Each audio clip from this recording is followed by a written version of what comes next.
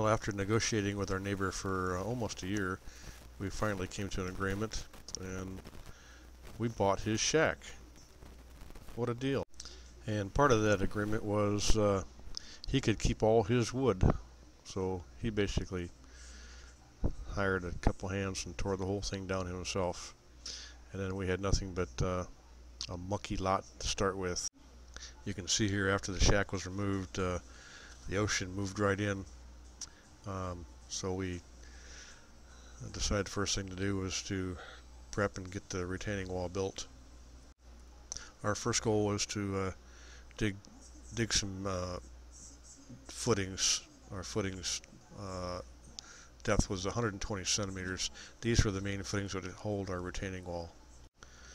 We dug 6 major footings, like I said, at a depth of 120 centimeters from the current ground level. Every footing was installed with 2 layers of rebar, as you see here on the street. Once we had the major column footings poured, it was time to do our block wall footing, our retaining wall footing. The block wall itself was is rebar reinforced, filled with concrete, with a waterproofing compound made by Sahara added to the concrete mix, which helps keep the water from permeating through the wall. The columns that you see spaced along the wall here are poured with 4 12mm rebar tied together with what they call stiffeners or rings. Each vertical column was then additionally reinforced with the use of what we call dead men. They're basically just 2 number 12 rebars encased in concrete that attach to the wall and then are anchored into a huge bell concrete anchor in the center of the lot, which helps reduce outward pressure in the wall. Once the retaining wall is in place, it was further reinforced again by pouring a 12 by 12 inch steel reinforced beam across the entire length of the wall. While the wall was drying or setting for a couple weeks, I had some rickrack brought in, which we used to place on the inside perimeter of the wall, which helps reduce both hydrostatic pressure from water and outward soil pressure on the wall. The next project was to install a new septic tank. We have a septic tank for the house, but for expansion purposes, who knows, I might build an apartment above a garage here, but I will have an outside CR here, so I'm building a 3-compartment septic system just for additional usage, so we won't put too much strain on the one septic tank that we do have. Inside of about a week we had the tank built, and I poured the lids myself and set them in place, and so the septic tank was ready to go. Now all I do is get some fill dirt in here and fill the lot in. Here you can see I had 2 different types of soil brought in. The one on the left is what they call 201. It's a composite of mostly small gravel and larger rocks and clay. And the dirt compound on the right is what they call common barrow. They pronounce it barrow. And it's just basically soil that's laden with clay, dirt, sand. It packs good. The reason I need the 201 in the spot that I did is because that's where we intend to build a garage with a possible 2nd story, so I need a good solid foundation or base. With all the dirt I brought in, I thought it was a good idea to have this guy come in with his little track hoe and do some compaction and spreading the dirt for me. Here you can see the high tide behind the house.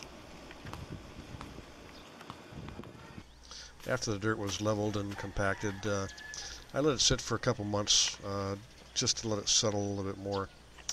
Some of you might be looking at this mango tree and wonder how it got there. There's a story behind it, and there's actually a video I did as to how the magic mango tree appeared.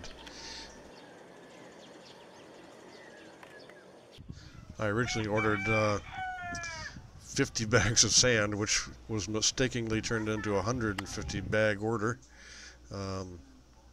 This guy hand carried each one of these bags, 150 of them, and dumped them here. I had to let the sand sit here for a couple weeks and become seasoned. What I mean by that is a half a dozen rainfalls is enough to rinse the sand out, rinse the salt out of the sand sufficiently enough that we can use it for concrete. Here we get a load of 3/4 inch hard gravel that we're going to use for our concrete mix, and another load of hollow block.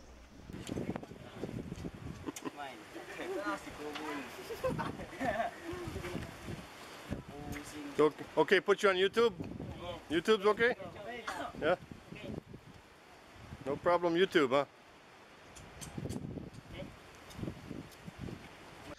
If there's one thing to be said about Filipinos, they love to be in the spotlight and on camera.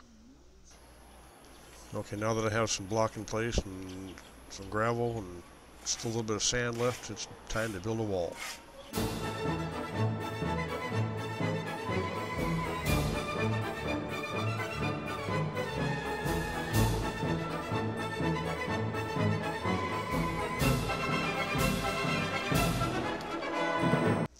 The bamboo that I ordered from the jungle finally arrived, and now we can start building the fence. That's our barangay secretary, and I've never seen her without a smile on her face.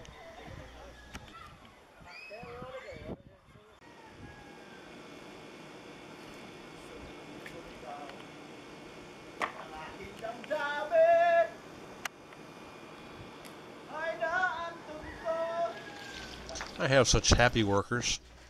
The reason for the fence, it's just a temporary fence to keep the onlookers out, mostly children. Curious kids come in and want to see what's going on. Plus, once we get the fence up, then I can knock a hole in the wall there on the left, which will give us direct access from the patio to the lot. Now that the fence is almost up, the next step will be to lay out some string lines and basically lay out everything that we want to build on the inside. Here's a major post that's going in here, and the lines will be the guides for our footings for other block walls. Inside the courtyard here, I'm going to have a tool shed, a little shop studio for me with an attached CR, a garage for the car so we can free up the space on the terrace, and then we can work on our outdoor kitchen area.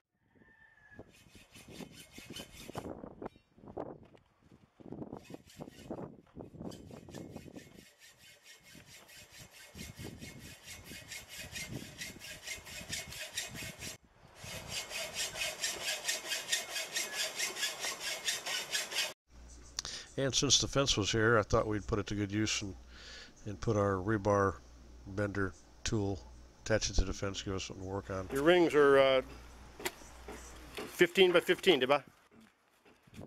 For the footing, 15 by 20. 15 by 20. 15 wide by 20 high. 15, 15, 15 by 20. There is no shortage of steel that goes into a project like this. And most of it's done in accordance with engineering specs. But as far as I'm concerned, it's always better to be safe than sorry. Here, these guys are going to set one of 2 columns inside the compound, which will be our main supports. There is almost 80 centimeters of concrete already set in as the footing for this post, and the post will be set into the wet concrete with about another 30 centimeters of concrete poured over the post. It will be strong.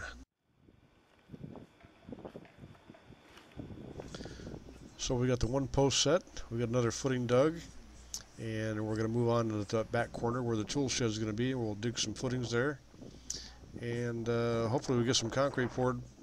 We got some rain coming, so we're going to have to quit for now, and we'll pick this up maybe later next week after the rains are gone. But in any case, it'll be an ongoing project. We've come a long way, and we've got a ways to go. Thanks for watching.